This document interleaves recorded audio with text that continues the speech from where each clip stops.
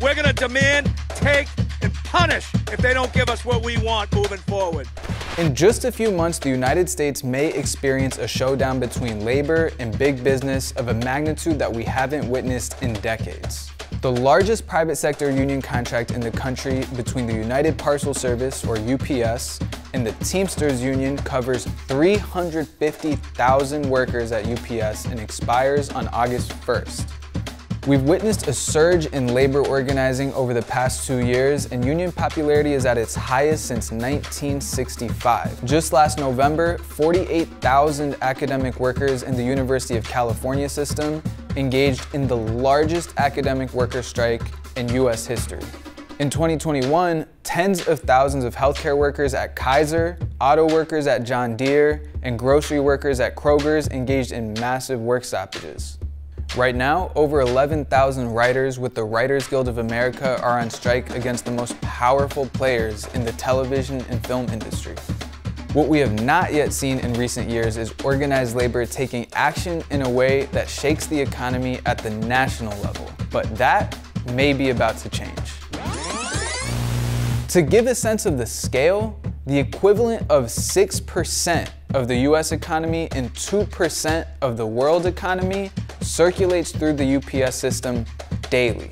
UPS is projected to bring in $97 billion in revenues in 2023. So where are those billions of dollars in profits going?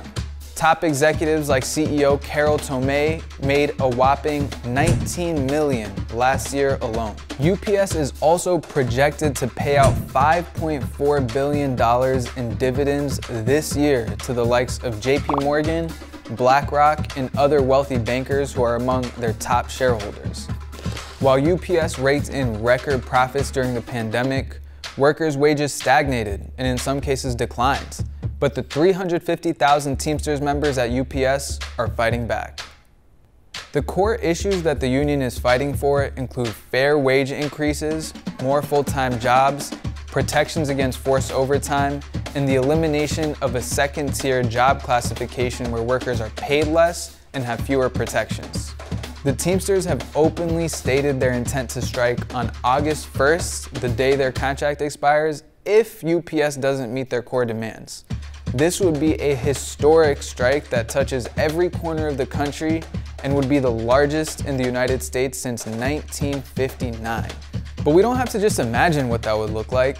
In 1997, the Teamsters engaged in a 15-day strike against UPS that resulted in the company losing $600 million and had ripple effects nationally and internationally. The strike had enormous public support. The militant struggle of UPS workers against a corporate behemoth became a symbol and rallying point for millions of workers against corporate America. 26 years later, the situation looks the same at UPS and for working people across the country. Once again, the fight at UPS is a fight for workers everywhere.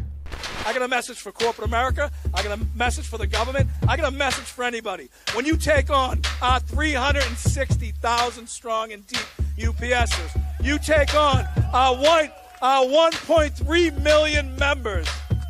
Put your helmets on, buckle your chin straps. It's a full contact sport. Let's go, Teamsters!